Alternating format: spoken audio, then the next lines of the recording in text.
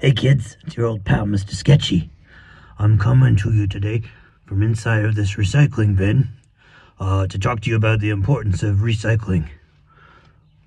Not really. Yeah, I'm hiding in here actually. There was an incident involving some Girl Scouts and some cookies.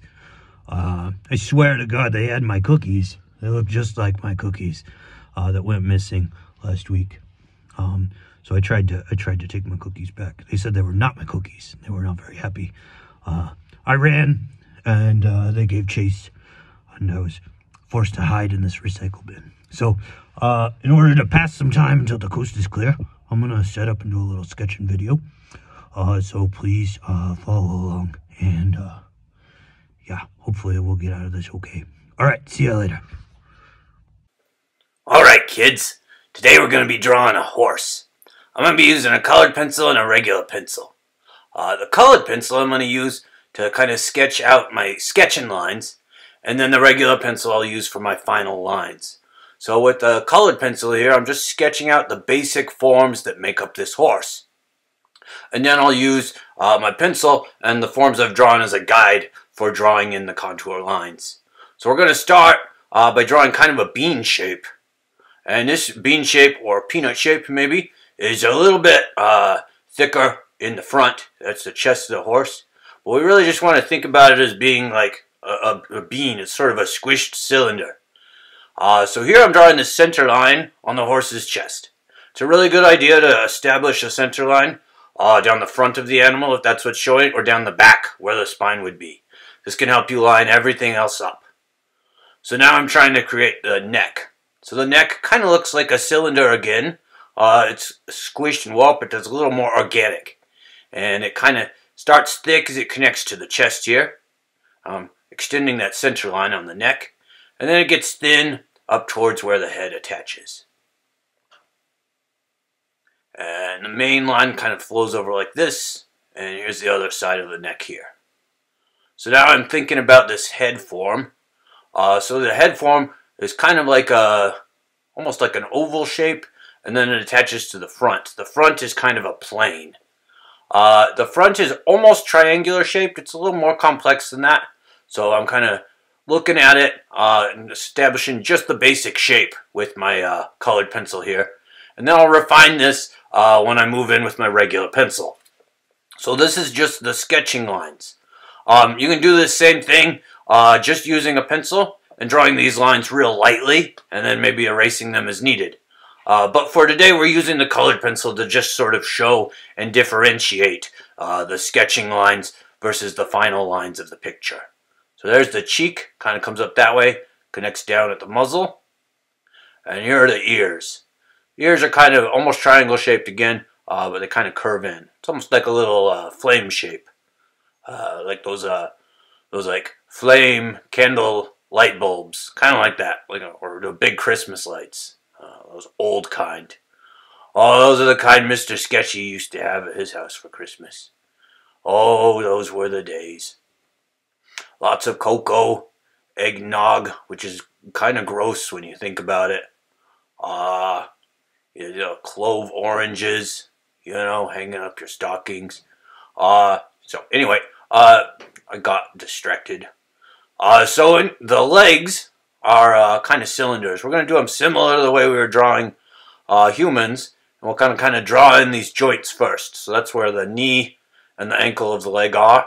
And then I'm going to connect them with cylinders. Now these cylinders, just like with a person, they get thicker or thinner during the cylinder. So we want to look at that. But the basic shape is just a cylinder. Alright, now we're coming back around up here. And that's pretty good shapes for my horse leg. And now I'm going to attach the hoof. Again, the hoof is really just kind of a short, squat cylinder, like almost like a tuna can. Now I'm kind of looking at the angle I want to do this leg at. I'm going to place the knee about here. And extend it outward like this. And I'm going to attach the reference photo that I'm using so you can use it as well. You'll see that my placement on things is not perfect, and that's okay with what we're doing. We're really just trying to observe the simple forms that make up the horse. So there's our left front leg. Alright, now we're moving into this back leg. And this thigh here is going to be sort of a thicker cylinder. And so I'm drawing where the knee is. And then this is going to come up into the body. And be thicker than the front leg here. I'm going to give it a little more junk in the trunk here. Kind of adjust it, make it look like the horse. Kind of show how they attach there along that line. Next it's going to come down to the ankle. And then it's got another joint down at the toe. There we go. There's the back left leg. And you can see it's starting to take on the shape of the horse. And even though we're not just drawing outlines, we're drawing more of the form, you can see that we understand it, we're able to read it, and it's starting to look even kind of three-dimensional by paying attention to those forms. This is a really useful way to draw, not only to kind of capture the accurate shapes, but also to help think about the volume of your subject and make it look kind of more three-dimensional because you're thinking about the 3D forms rather than just where the outlines of things are. So same procedure here, kind of mapping out where the joints go and slowly assembling the leg. So it's really just a series of cylinders there.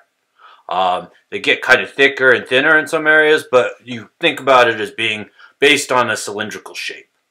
Now I add the tail and back. That's just kind of two curved lines. I'm just trying to draw in where the bulk of the tail is. We'll kind of draw in individual mane hairs as we go.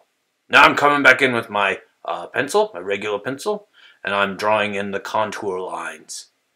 So for this one, I'm just using my colored pencil lines as a guide, but I really want to look closely at my subject and try to observe the details of the contour line.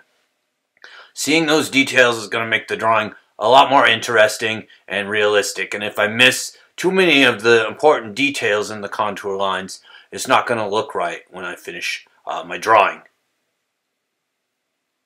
So this is going to curve kind of up like that, and into the eye here. Okay. Want to be careful with our eye placement. Try to keep them aligned with each other. Try to get them in the right place. And you can see I kind of make decisions about where to draw contour lines and where not to. You don't have to draw every single contour line that you can.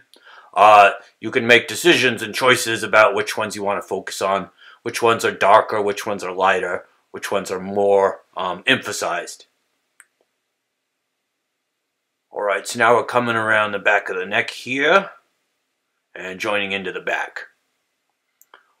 I'm going to add some of those mane hairs.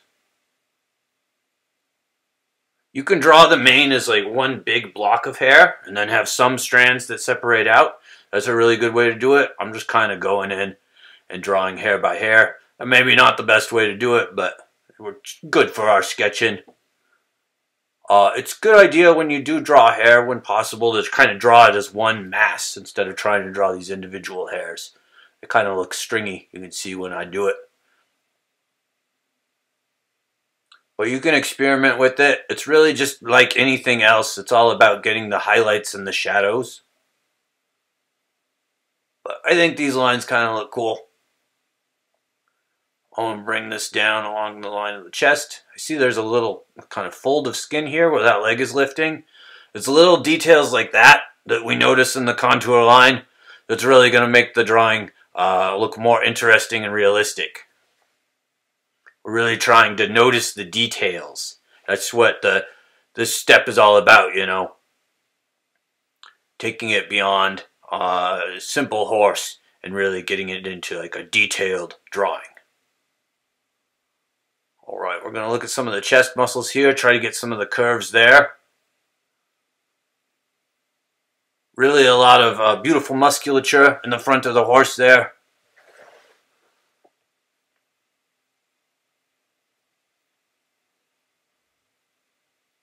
And I want to throw in, you know, the contour lines like that kind of show the folding, increasing, and really capture the movement and the kinetic energy of our horse friend here.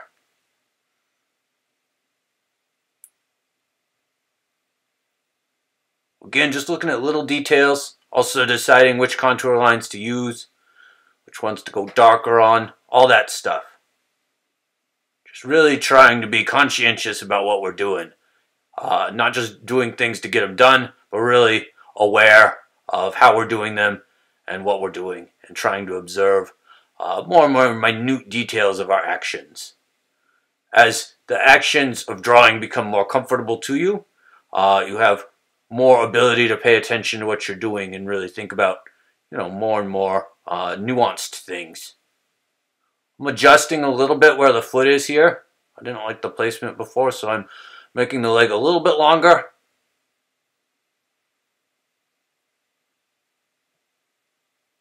Bring it down on the back leg. The back leg here I'm going to put in shadow, so I don't really need to worry as much about getting the details of it. Since it's in the dark, we don't see the details as much.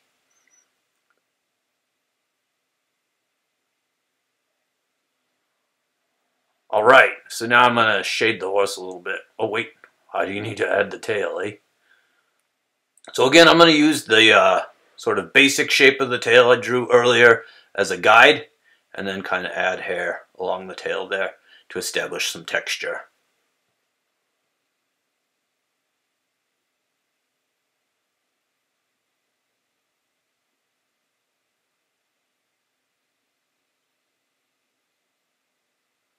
Lots of beautiful flowing tail hair on this horse, this magnificent horse. Alright, now I'm shading.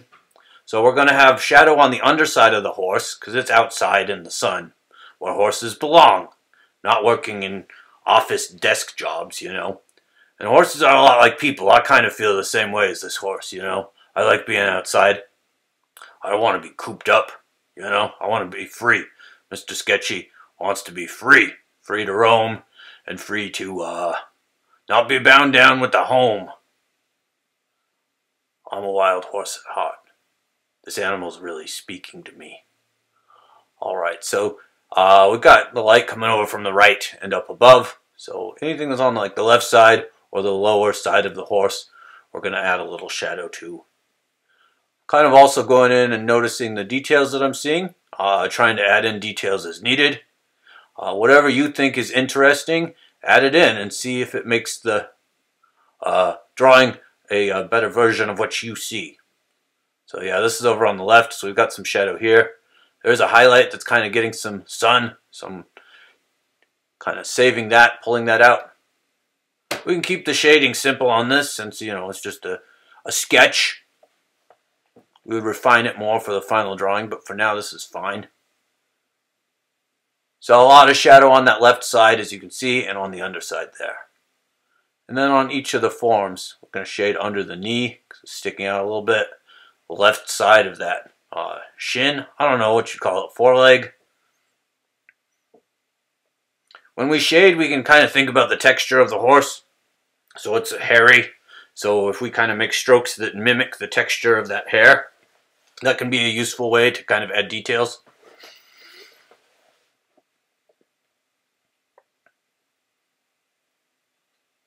Shading, shading, shading.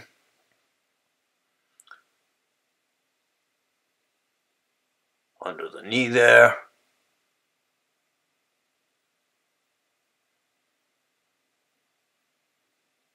And now we'll shade under here. I'm going to strengthen this contour line a little bit by making it darker. And I'm going to shade the inside of this leg here. Mr. Sketchy's old art teacher used to say to keep the shadow simple, not to worry about a lot of nuance or detail in there. So the shadow areas, you don't have to worry as much about that stuff. You can keep them real simple and they'll still read pretty well.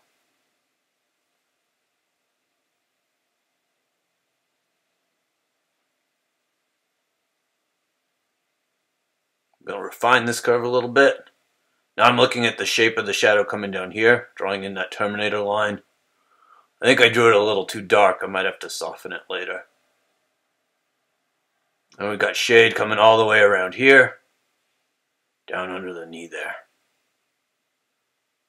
And got a little shadow right here. A little bit right here.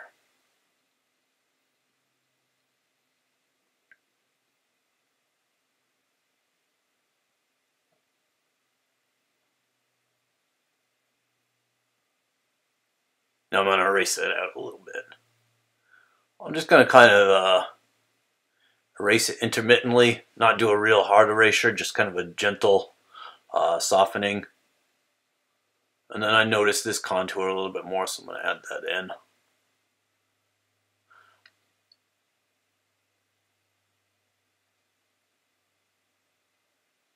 A little more shadow right here on the back of the tail.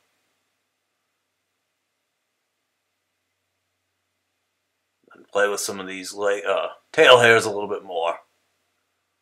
Alright, so there's our horse. Doesn't it look magnificent?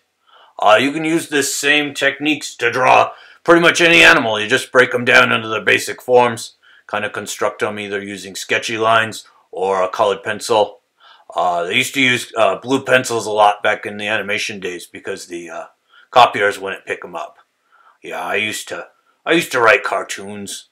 I wrote a cartoon about a mouse and a cat. Its name was it was called Lom and Jormy.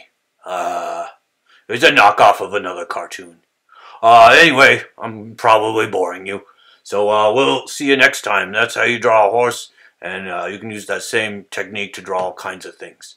So I hope that you enjoyed the video and it's useful to you.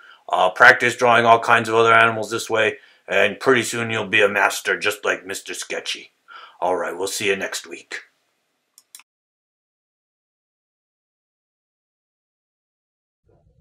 Oh, wasn't that great, kids? So don't forget to put your $5 in the old coffee can under the bush behind the Applebee's if you enjoyed the video, and you did. Trust me, you did. I think it's probably safe now, so I'm going to check if the coast is clear. There he is!